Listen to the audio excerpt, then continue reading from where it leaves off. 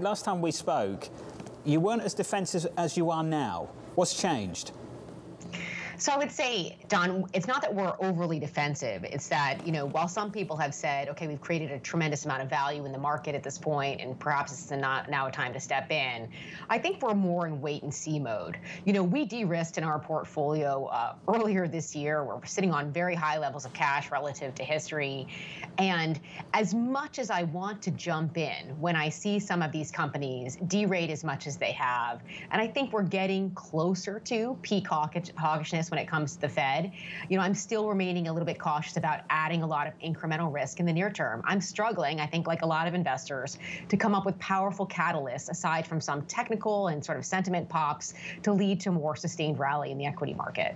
Okay, let's talk about how to play defense then, because the defensive part of this equity market, there was a real bias there over the last few months, and then even the defensive names got caught up in some of this as well. So help us understand how best to play defense in a world that we're in at the moment. Yeah, John, I think there's been a bit of lazy investing happening over recent months. In particular, people are looking at a defensive playbook, like perhaps to say, they want to invest in staples or utilities, as Taylor was just discussing. But those are not necessarily companies, I think, that are going to be able to meaningfully maintain their margins or even grow earnings through a slower economic growth cycle. And so we actually think defensive means looking at quality companies who have a little bit more of a kind of a Teflon earnings stream.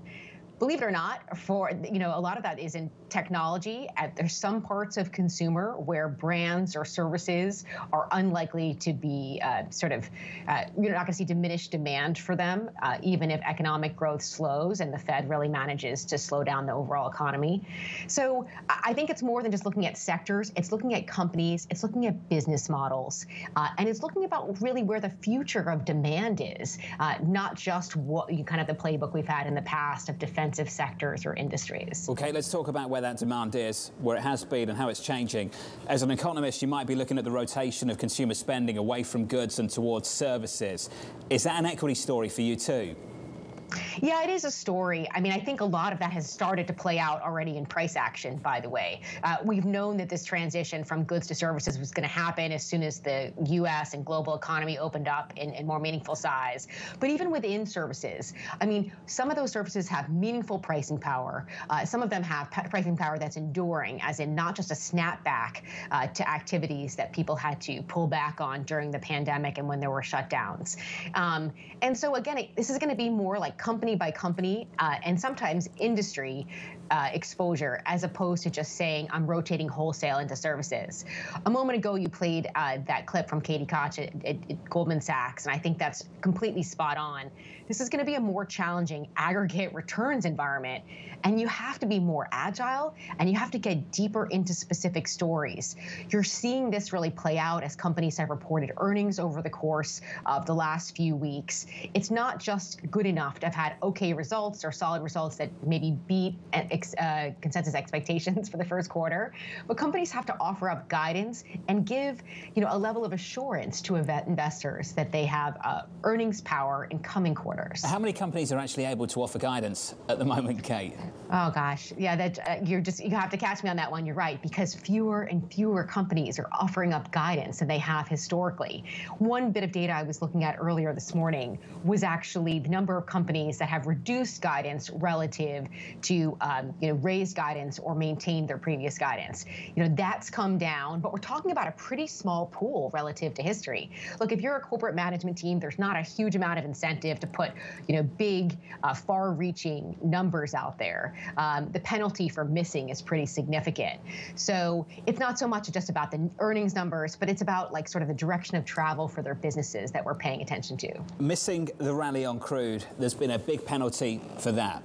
Energy names on the S&P up 44%. And just going through your notes, Kate, some of the calls from you and the team, this is a part of the market that you still like, the energy patch. Why is that? Yeah, I mean, we liked energy before Russia's invasion of the Ukraine, by the way, and a lot of that had to do with a supply discipline, frankly, in the sector.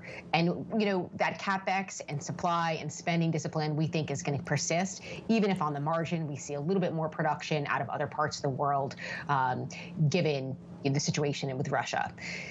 That said, it's possible in some parts of the commodity complex, even though we remain really constructive, we see a slightly weaker demand environment over the course of the next few months than we saw over the past couple months. I think that will be an opportunity to add in more commodity and resource exposure for the medium term. So we're looking at any weakness, like we've seen a little bit in copper and some other base materials, as an opportunity to add for a more medium-term view. So, Kate, am I doing that in the US or through the European names? These are global names, right? Commodities are a global market. So some of the U.S. materials names have a little bit more sort of chemical bias to them. The global miners are listed, more often in London and in Europe than the rest of the world. And then there are really specific names, actually interesting names in parts of the emerging world, I think, that can add to your resource basket. Are you comfortable with the beta to Chinese growth associated with some of those names? Yeah, some of those names have had, as you point out, incredible beta to Chinese growth historically.